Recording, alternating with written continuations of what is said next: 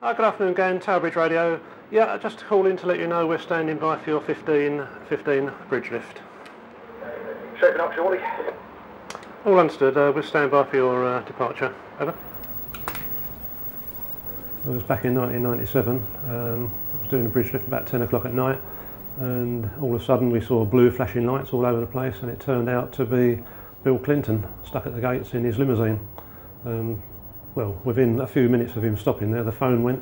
We had Scotland Yard on the phone saying put the bridge down. You know, the president is stuck at the gates there, and unfortunately I had to tell them can't do that because you know, we've got a boat coming onto the bridge and I can't jeopardise the vessel. South east all clear, thank you. When the bridge was built, it was in the middle of the busiest docks in the world, and the Act of Parliament that was passed at the time did decree that shipping had right of way over road traffic, and that still stands to this day. I'd like to think I'm a bit of a problem solver. If I've got a fridge or a freezer that packs up working, the central heating, I'll always have a bash at that before calling out the experts, shall we say. If we've got any issues on the bridge where we need to get a situation sorted out, you know, I'll stick at it until I can solve the problems. A lot of people don't realise it still opens, and funnily enough, the ones that don't are probably, you know, quite a lot of Londoners.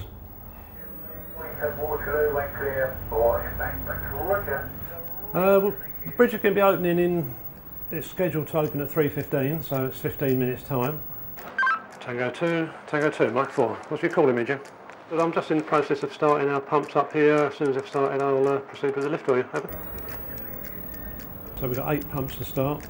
They all start in sequence, they don't overload the system. And we're happy the boat's ready to come through. We'll stop the road traffic. Stand by, bridge staff, about to stop road traffic. Clear the centre of the bridge is about to open. Clear the bridge, please. And then we get to the point where we can pull the lever, which turns the gears and cogs and opens the bridge.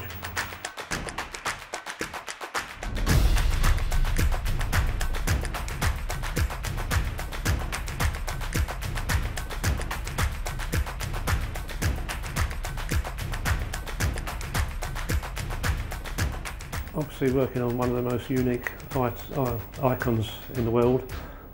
It's recognisable all over the place, Tower Bridge, and I feel honoured. And there she goes. It's a unique job, and I don't think there's any other job quite like it, to be honest. Yeah.